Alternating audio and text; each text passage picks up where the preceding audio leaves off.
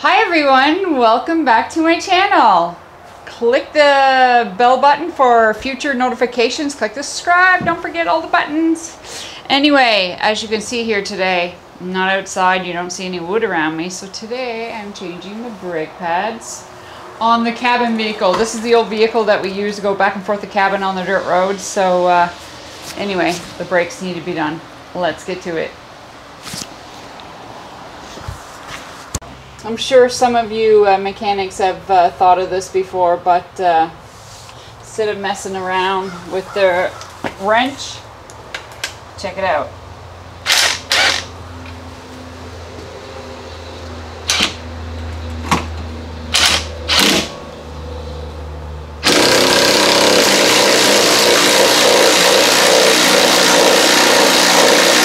This actually started, this jack right here, Ryobi. Click the link right here, Ryobi Tools. It's the quickest way to get it to this point. So right now what I have to use is the tool that pretty much everybody uses. So let's get at that.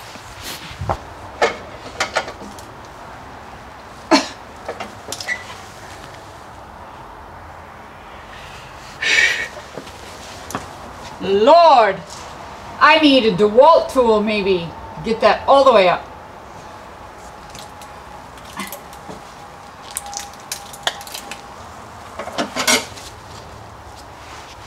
And we have a spinning tire. Yes! Woohoo! I like it. Reverse, reverse, she says.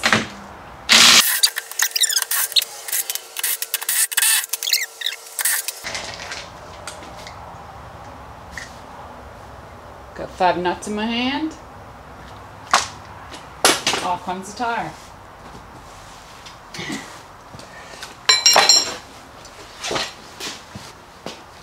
A little kick and she should come off.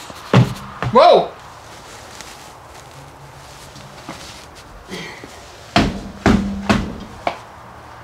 It's on there good.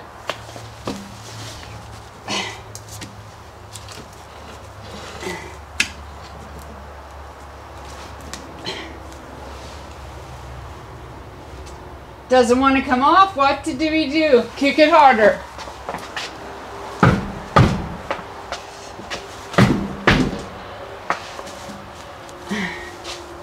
I'm stuck. Alright, I gotta say I'm a little exhausted already. After the rust was so bad on the tire and beating it for the last 10 minutes, finally got it free. Couldn't get that off. You saw that in the video, in the previous video. Kicking it wasn't doing it. It was clearly seized on.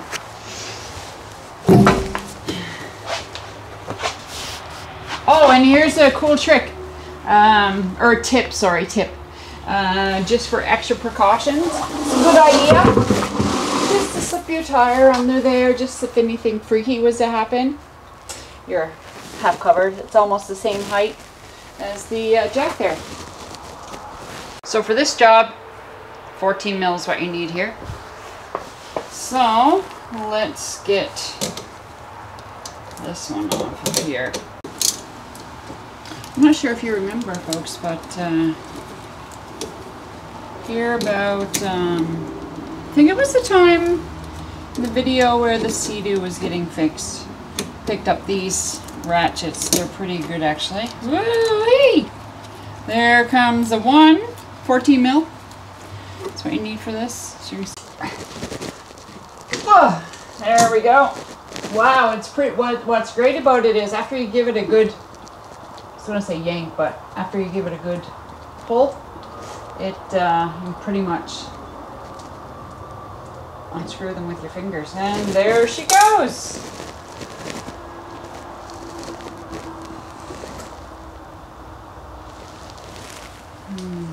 It's a little rusted on around here too. Let's see if this can go back. That's not going.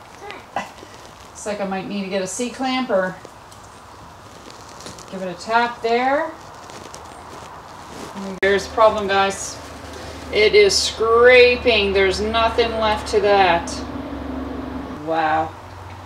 Check out the difference, guys. Big difference in the thickness for sure. Especially this guy. Check it out. Definitely due to be changed, I'd say. Right here is a Pro Series. And they all come with all these extra clips, so I'll take, there's the old clip. I'm going to snap the new one back in place.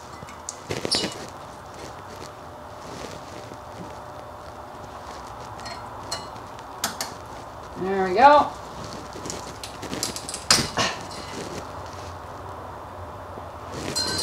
Another new one up here. Wasn't sure if they needed to be replaced, but realistically, and they come with new ones, so I may as well replace them, that's for sure. Gotta say, guys, I went to the store and got these. These were like $55, I believe. The garages, they charge you about double that. And to put this on, so far, I gotta say, it truly is pretty simple to do. And I think that they charge you like an hour or maybe even 2 hours to do your brakes. So it's close to a $300 job from my experience, that's for sure. And another thing I gotta say, the rotor right here has got a couple little grooves in it, but I think just in the nick of time this got caught. So like I had said earlier, I heard a little bit of scratching from this one exactly and this side.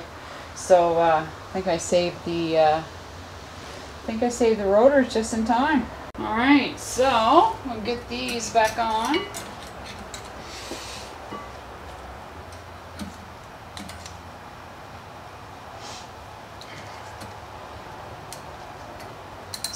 These clips out of the way to snap it in place.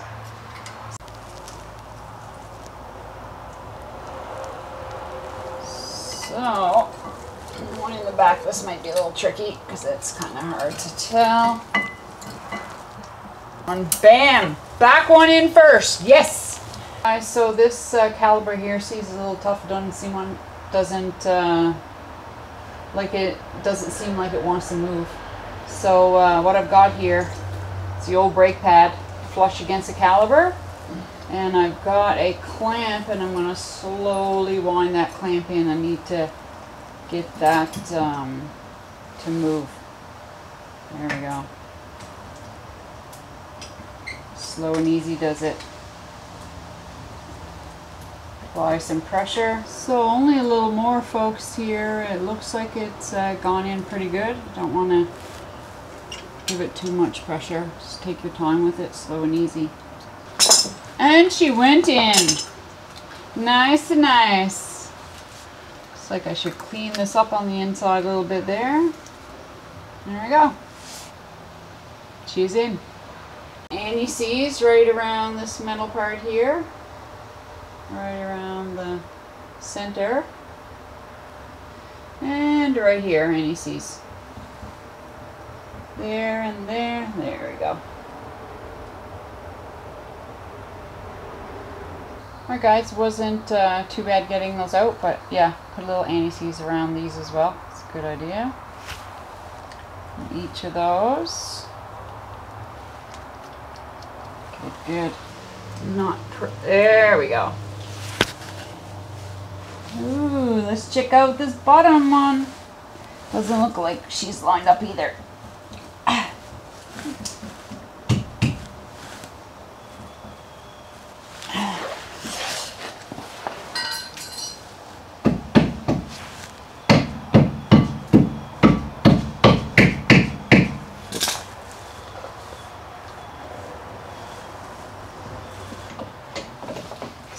Need to get that other screw on the bottom. There we go.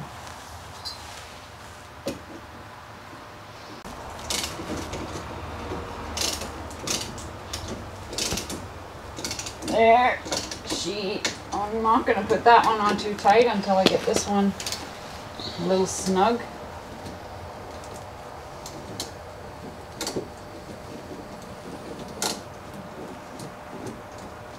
What's going on with my wrench? Ratchet.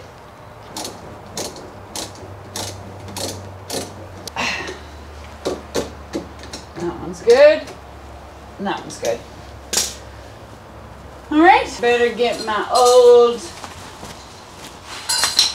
junk out of the way. See how long that took? It's 2 bolts, nothing to it. And the lug nuts off the tire, that's it.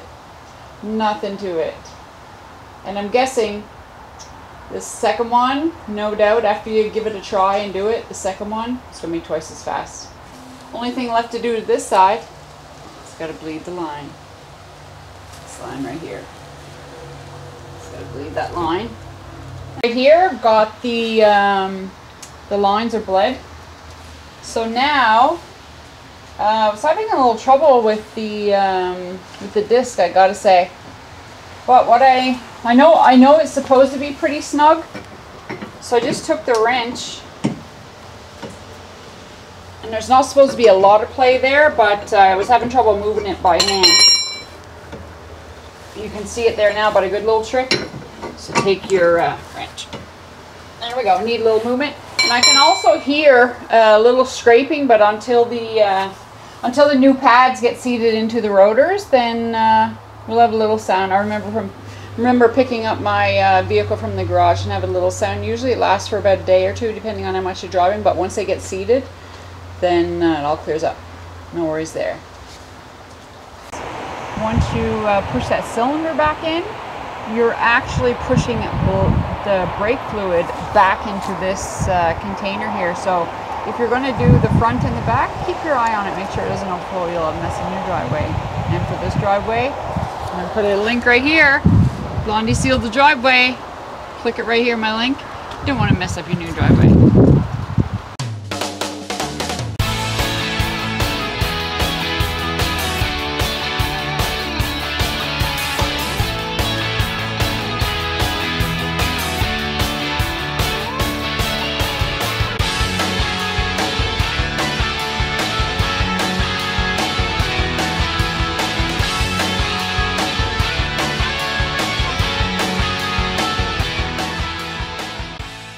That pretty much wraps up the brake pads for today. So I'd appreciate if you subscribe, like, share, and leave a comment.